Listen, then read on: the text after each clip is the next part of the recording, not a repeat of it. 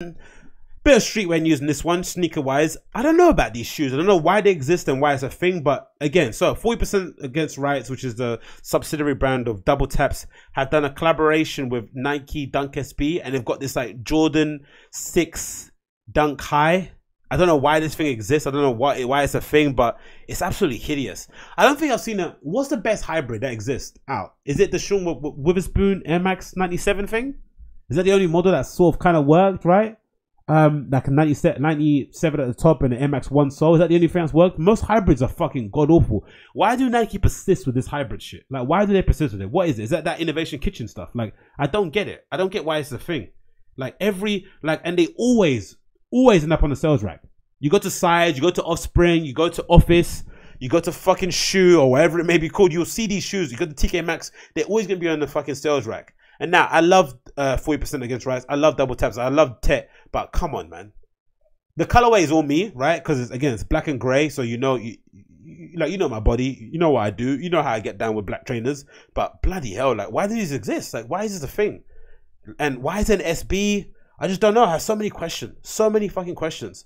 Trust no one on the inside. It's got basically the infrared kind of, so the Jordan 6, is it 6, right? Jordan 6? Am I right? Yeah, the Jordan 6. It's got Jordan 5 and Jordan 6 detailing in it. That is insane. So it's got 2 Jordans in one. Wow. You can't even tell. Okay, so it's got Jordan 6 tongue. And what's the Jordan 5 stuff on it? I don't know. It's got the FPAR on the swoosh instead of Nike. It doesn't even look luxe, does it? Like, material wise, it doesn't even look like they put the best material. Don't follow me on the fucking thing. I don't know. I don't get why this is a thing. Like, why does this even exist? Let's read the text a bit. Even though Hypebeast do horrible copy, let's just do it anyway. Ahead of its official release later this month, we now have a closer look at the 40% Against Riots Dunk SB. We know that already. This kicked off by the tongue and the throat, both of which feature detailing borrowed directly from the Jordan 6, namely the cutout top, throat overlay, and lace toggle. Although the design may be familiar, the method of embellishment is decidedly different. Air Jordan branding on the side. The F Jordan 5 inspiration is then made apparent in medallion and lateral swoosh. Ah, okay, so that kind of textured thing it's from the Jordan 5. Fucking hell, that is shockingly bad. Special embellishment, unlimited inspiration of Michael Jordan. FPI and founder Tetsu are well known for the rebellious nihilistic theme. Trust no one's printed there. Don't follow me is printed on there. Debossed. Why does this thing exist? Can someone tell me that on the comments if they can? Like, why does this exist? Why is this a thing? Why did Tet do? Is this like a favor he owes Nike or something for a collaboration he didn't deliver on? Like, why is this a thing? This is fucking awful, isn't it? Jesus, it's so shit. It's just like I don't know. I just don't know why it's a thing. Why isn't it SB? Why is there Jordan? I just don't know. I don't know. And again, Nike, give up on the hybrids. No one cares, especially this generation. They all want fucking collaborations and crazy colorways and all that malarkey and limited edition shoes.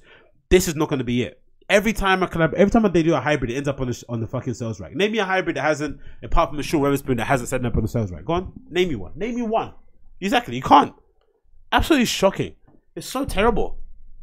Me not understand again. And I love black shoes, right? I'm the fucking king of black trainers. You go to my shoe rack here and you'll see black shoe after black shoe after black shoe. I'm the type of person that will buy the black and red Balenciaga triple S's and still reconsider whether or not I should buy the triple black Balenciaga triple S's. And if you've seen the Balenciaga triple S's and you've seen the black and red one, the bread colorway, and the black and black, the triple black colorway, you will think I'm fucking nuts. I'm the person that has fucking 17 camera green jackets, right? Same color, same basically color theme, right? In general, same colorway. No real difference.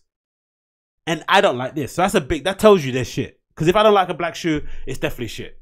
And this is dog awful, man. Yeah, cool. No more to be said about this, man. It's terrible. But, what can you do? I don't know why it exists. Don't know why it's a thing. But, I think everyone has their taste and whatever. And I'm interested to see if it sells out or not. I doubt it because kids nowadays don't really care about that sort of stuff. But I could be wrong.